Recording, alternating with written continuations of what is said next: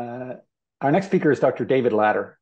And in the ongoing game between Toronto and Montreal, Dr. Latter is a home run for Toronto.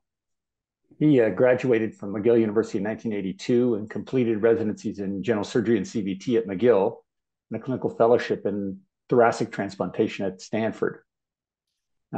He was on staff at the Royal Victoria Hospital in Montreal from 1991 to 1996. And in 1996, he was appointed to a position at the University of Toronto's St. Michael's Hospital, Division of Cardiac Surgery. He has been a professor in the Department of Surgery since 2015. So during his many years at the University of Toronto, Dr. Latter has held various positions. I'm just going to pick out a couple of them. Chair of the Royal College Examination Board, Program Director of Cardiac Surgery, Acting Chair of the Department of Surgery. He's currently the Director of MD Admissions and Student Finances at the University of Toronto. Dr. Latter specializes in adult cardiac surgery with a special interest in mitral valve surgery. And the title of his presentation is Surgical Decision-Making During Tricuspid Valve Surgery. David? Thank you, Michael. Who's going to advance my slides for me? Will that be you, Fatima? David, you can go ahead and share your screen, and that should give you control to advance your slides as well. Perfect. Okay. So I'm just going to share my screen, right? And I'll just give this talk here. Okay. Sorry, excuse me for the delay. So thank you very much for having me. It's a pleasure to be talking to this group, and it's a wonderful meeting organized by my colleagues across the city. I'm very appreciative to be here. I don't have any conflicts of interest, and these are the objectives for this 20-minute talk.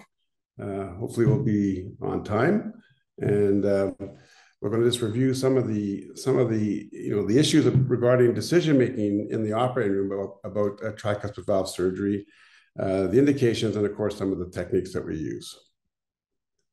So I'm just going to minimize this. This is just something I think you all are aware of in the AHA guidelines of 2020, talking about the severity of TR, and we've changed the name over the years. We now call them stages, and C and D are severe TR. The difference, of course, is the presence of symptoms or not. So C is severe without symptoms, and D is. And that's primarily where we do most of our interventions on tricuspid valve, is when they're severe, except sometimes when we're doing left-sided heart surgery, we may intervene on a patient with only a stage B severity of TR, or what we used to call moderate MR.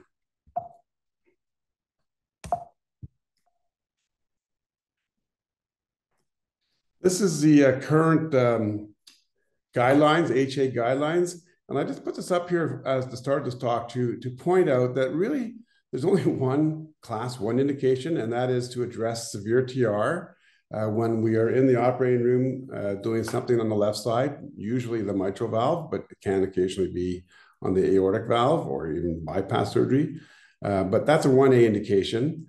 The other indication that we do in the operating room is really this one here, who have stage B, but they have a dilated annulus. And some of the previous speakers have talked about that, and I'll address that a little bit more about where that came from. So you may only have moderate TR, or what we call stage B now, but if you have a dilated annulus, you probably ought to be taking care of that in the operating room when you're doing left-sided surgery. But it's a 2A indication. The other ones that are on this list are functional TR, and of course, there's a couple here that are talking about primary TR, such as this one here, and we'll talk a little bit about that later as well. So functional TR, or what people used to call secondary TR, my previous speakers have talked about this. There's lots of different causes. The most common cause, of course, is left-sided cardiac disease, valve disease, or LV function. You can have pulmonary hypertension. What about right ventricular enlargement? That's sort of the primary etiology that does happen. I've operated on some of those patients. There's different reasons why that may occur. And this one here that I've listed, long-standing atrial fibrillation and annular dilatation, I didn't think that that was a real thing, but it definitely is. And there are a cohort of patients who have long-standing atrial fibrillation, and for reasons I don't really understand, just seem to dilate their tricuspid valve annulus and develop TR. Dialysis as well. Organic or primary TR, these are some of the causes. There are others. Endocarditis is probably the most common one. Trauma is not rare. Pacemaker is not rare. But if we have different, we have, I think, a different indication for surgery when there's a primary valvular disease versus a secondary or functional TR. So I'm just going to talk about some of the studies that have, I think, are relevant for this discussion. This was a study in the JTCVS out of the Mayo Clinic where they looked at their the incidence of TR in their patient cohort, depending on what was the they all had surgery on the left side, usually the mitral valve, and they noted that the occurrence of TR occurring post-op mitral valve repair was not that great if the mitral valve indication was for prolapse or a typical mitral valve, a mitral valve MR case where we were doing mitral valve leaflet and annuloplasty. If it was for rheumatic mitral valve surgery, the incidence of progression of the TR post-op seemed to be greater and significantly greater.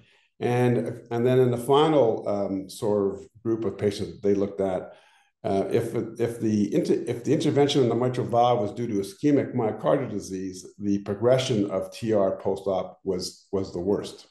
So these things are something that we have to bear in mind when we are faced with decisions to whether or not to intervene in the tricuspid valve when we're operating on the mitral valve. This is a study that came out of Harefield by Dr. Dreyfus. He's a cardiac surgeon who works in Monaco. It was a pretty important paper, and it was a group of patients. They took I think it was about 300 patients, and they decided that they couldn't rely on preoperative echo assessment to really give them information about should something be done about the tricuspid valve when we're doing mitral valve repair surgery. So they made a decision to in every one of their patients, they opened the right atrium and did an actual measurement of the tricuspid valve, and they took a measuring tape, a little sterile measuring tape. They put it at the commissure between the anterior and septal commissure, and they stretched out the mitral valve, the tricuspid valve, so that it was sort of linear, and just measured the distance from here to as far as they could stretch it out. And they found, and if it was greater than 7 centimeters, so this was when they talked about 7 centimeters, they're not talking about a diameter, they're really talking about stretched out length. They would then intervene on the tricuspid valve with typically an annuloplasty, and that was probably the predominant intervention, maybe some small minor leaflet work or exclusion of some enlarged commissures. But they routinely did that, and the group that had 70 millimeters or more, they intervened, and the ones that were less, they left alone. They use almost exclusively size 32 or 34, 32 in women and size 34 rings in men, and they looked at the outcomes. And it was really interesting that there was clear benefit for the group that had something done to the tricuspid valve. They had less TR and less CHF. But, and this is probably true, I think, in all surgical series, the survival wasn't improved. It was still the same survival, but they did have less heart failure, less TR. And this is, I think, one challenge that we may see in this sort of new era of percutaneous intervention, that yes, we can do these procedures and take away the TR, but does it make people live longer? And that is a big question. So currently, and I just did a little survey when I was preparing this talk, different centers, there's still quite who have reported on this, quite a variation in what percentage of patients who are undergoing mitral valve surgery have their tricuspid valve operated on at the same time. The Mayo Clinic and Toronto General, it's like less than 10%. Mount Sinai in New York, this is David Adams' group, it's as high as 65%. And other centers, Pennsylvania is very high. Harefield takes an aggressive approach, and they're sort of intermediate. But that's quite a large variation between, prominent centers that are doing as low as 10% or as high as 65% intervention rates on the tricuspid valve. So when we decide what we're going to do, if we do anything on the tricuspid valve, it's really important for us to consider the anatomy. And that's why I really appreciated Dr. Vegas's talk and Dr. Omran, where they really talked about the anatomy to help the surgeons make decisions. And these, of course, are the important things. The annular dimension. We currently use at St. Michael's, and I think most people use pre-op echo, measuring 40 millimeters in the dimension between the middle of the septal leaflet to the middle of the anterior leaflet in diastole, preferably in the 4-chamber view. Perhaps it's more accurate if you used an indexed version of that, because some people are bigger or smaller, but this is a pretty useful number, 40. The RV size is important. I don't know any really good measurements of that, or even also important is the RV function. Hard to measure that and get something that we can make decisions based on that with. Leaflet tethering, commissure, and scallop depths. And I'm going to show you a picture where the tricuspid valve is very variable in its anatomy, and some of them have really deep scallops in the anterior leaflet. It looks like it's a 4th leaflet. The severity of TR, of course, if it's 3+ or more, then I think we ought to do something. If it's 2+, then we can make some decisions. And of course, the severity of the TR fluctuates. It fluctuates pre-op. If you happen to do the echo on the patient a day when they're well diuresed, you may have much less TR than a week later when they've consumed too much fluid, they've stopped taking their Lasix or whatever is going on. And we certainly see that in the operating room, where intraoperative assessments of TR are always less than the preoperative assessments. So one of the issues about leaving the tricuspid valve, of course, and this is what we're really talking about here, what is the consequences of that? I don't think there's much different. There's certainly no change in mortality in the short term. And I think I'm hard pressed to find any papers that show a long-term difference of whether the tricuspid valve is intervened on at the time of mitral valve surgery that affects survival. But we do know the TR gets worse over time, and severe TR definitely gets worse. And we do know that dilated tricuspid valve annuluses lead to TR, and that gets worse over time. And these factors, female, atrial fib, diabetes, they seem to promote progression of the TR. And again, I talked about the mixed rates of intervention. And of course, the real problem is this last comment here, is that if you don't do something at the time of the first surgery, and then 5 years later, the patient has severe TR and is really struggling, the operative mortality risk is probably at least 10% on those patients. And so that is a significant risk to the patient to start to consider surgical intervention at that time. A paper from Mount Sinai that said they indicated that 65% of their patients that they were operating on the mitral valve were having something done to the tricuspid valve was actually presented at the AATS meeting in 2015, and actually was quite controversial, led to a lot of sort of discussion at the time, and Tyrone David got up and said that that's crazy or over-treating. Anyways, this fellow, Robert Dion, who's a well-known cardiac surgeon who works in Belgium now, wrote an editorial in the JTCVS, and he basically summarized, I think, the current thinking and gave some recommendations, which I listed here. So if the TR is greater than or equal to 2+, you should do an annuloplasty at the time of mitral valve surgery. If it's greater than 2+ and tenting, you should do an annuloplasty and leaflet augmentation, which I'll show you in a minute, sort of pictures of that. What if the TR is less than 2? So you're talking about, he's talking about moderate TR or mild, but they have an annulus that's greater than 40 millimeters. He recommends doing an annuloplasty. And he even goes so far that if your TR is, like 1+, but your annulus is between 3.35 and 40, maybe if you have these other risk factors, you should consider surgery as well. This is what I do now. I think it's a reasonable approach. similar to what the previous slide just showed. Severe TR, you have to intervene. Moderate TR, but annular dilatation, you have to intervene. We know TR progresses. The incidence of significant TR after MVR, if it's left untreated, is at least 25% in the 5 to 10 year range. The mortality of an isolated tricuspid valve replacement or repair surgery is high, especially for redo surgery. And there is, even though there may not be a survival benefit, there is a significant impact on the patient's quality of life in terms of heart failure. So this is the current 2020 guidelines from AHA, and I just want to put this up here to point out that the only class 1 indication is this one, which is at the time of left-sided surgery. If you have severe TR, you have to do something. The other one that I think is pretty straightforward, again, at the time of left-sided heart surgery, is this other column here, which is only stage B or moderate TR, but with annular dilatation. That's a 2A indication. So these two, I don't think there's too much controversy about. The ones that, and then these two, the second from the left and the second from the right, these are primary tricuspid valve problems. So they have a ruptured cord or endocarditis, and they have a hole in the leaflet.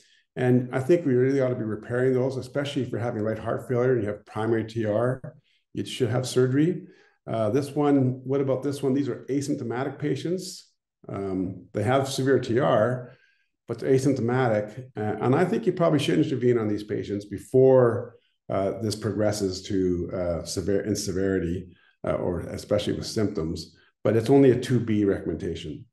And then this was the one that's probably the biggest category of them all, which are patients that have functional TR, secondary TR, and they have right heart failure. They're sick, and what do we do with them? So if you don't have pulmonary hypertension, then yes, surgery seems indicated. Annular dilatation is easy to fix with an annuloplasty. Other things like tethering or RV dysfunction are much harder to fix. In fact, cannot be fixed, RV dysfunction, with surgery. And the reason why this third column over here is a 2B is because this is their re-ops. They've had previous surgery and the risk of surgery is higher, so the indication seems to be a little less strong. I'll just pass over that. Again, this is for organic TR, which we do operate on, especially if it's severe and they're symptomatic. These are the different techniques we can use, and I'm going to show you some diagrams or pictures of these.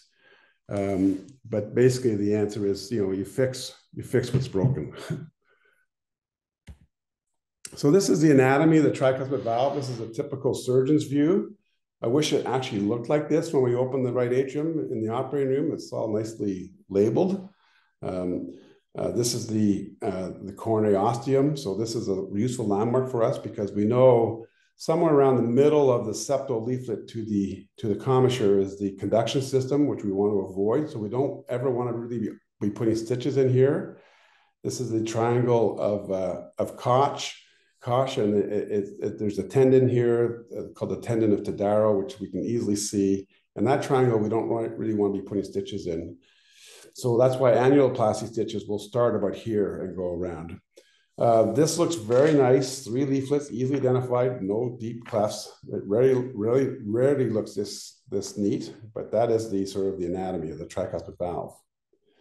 This is what annuloplasty looks like.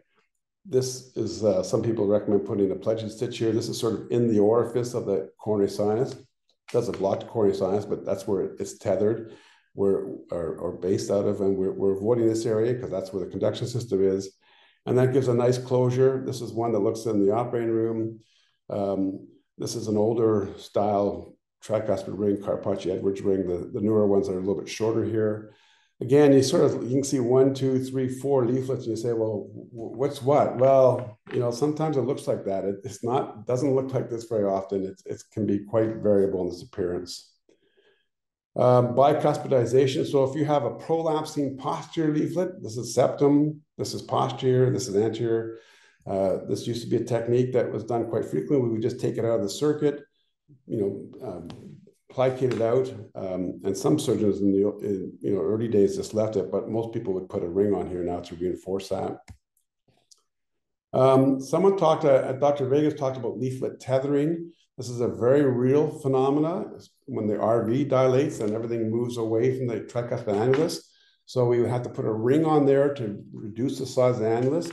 But to deal with the tethering, it's been suggested that pericardial patches put in. So you take a piece of the patient's pericardium and just stitch it in to elongate the anterior leaflet and make it and close the clefts and make it competent. This is something called the Clover technique. So again, it would be with an annuloplasty. This is really useful for people with prolapsing leaflets. So that's more of a primary cause of TR, and it's like an Alfieri stitch. Of course, it looks similar to the what would be done with clips, but with a stitch. Pacemaker reduced, we do these kind of repairs. We would move them out of the anterior leaflet. If it was stuck there, reclose it and put it over to the side in the commissure area.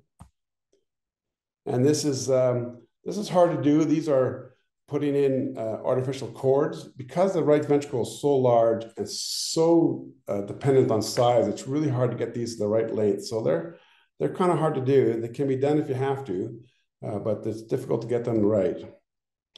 I'm just going to show you a couple pictures at the end of my talk.